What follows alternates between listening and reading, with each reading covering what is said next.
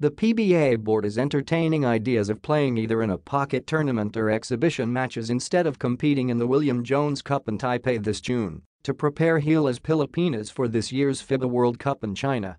The Pro League has yet to formalize on the preparation of the national team, but Samahang Basketbol NG Pilipinas, SBP, Chief Al Panlilio said joining the Jones Cup would be very difficult in terms of adjusting the PBA schedule. Based on the calendar of the PBA, baka mahirap Young Jones Cup, said Panlilio, a member of the board representing the Meralco Bolts, after the 5-hour meeting at the PBA Commissioner's office in Libis, Quezon City.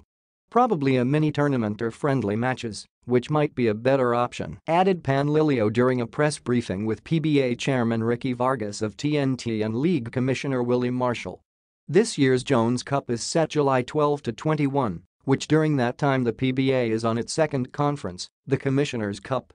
The league's ongoing Philippine Cup will end either May 15 or 17, while the Commissioner's Cup will start May 19 and will end August 23, or a week before the August 31 to September 15 World Cup in China. Aside from the World Cup, the board also discussed the country's hosting of the Southeast Asian Games scheduled November 29 to December 15, and the PBA has already committed to support the event. To give way to the biennial meet, the league will have another break during the Governor's Cup, which starts September 20 and then have its break during the SEAG and resume right away after the event for the semi-finals.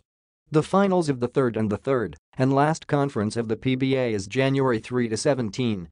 This is a supreme sacrifice really for the PBA. It's a very unusual year because we have the FIBA World Cup and the SEA Games, said Vargas, also the president of the Philippine Olympic Committee, POC.